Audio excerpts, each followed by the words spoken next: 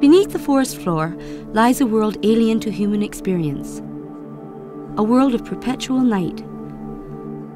A world inhabited by a multitude of organisms, many of which never see the light of day. While some of the larger soil animals, such as earthworms, may be familiar, the majority are small, blind creatures, unfamiliar to all but the scientists who study them.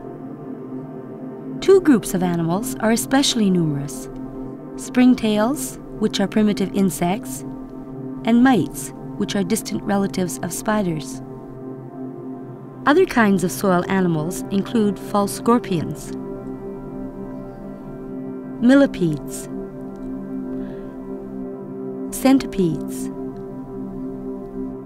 bristletails, and bark lice.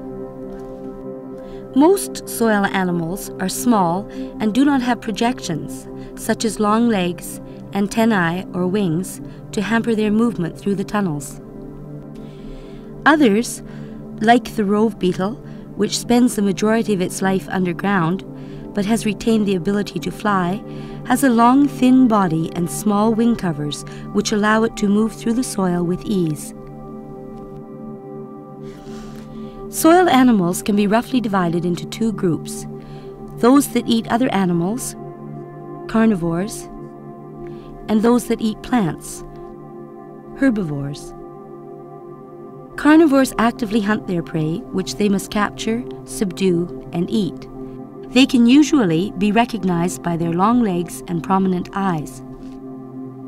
Herbivores, on the other hand, must avoid being eaten. Some do this by wearing heavy armor or protective plates of wax. Others avoid capture by more active means.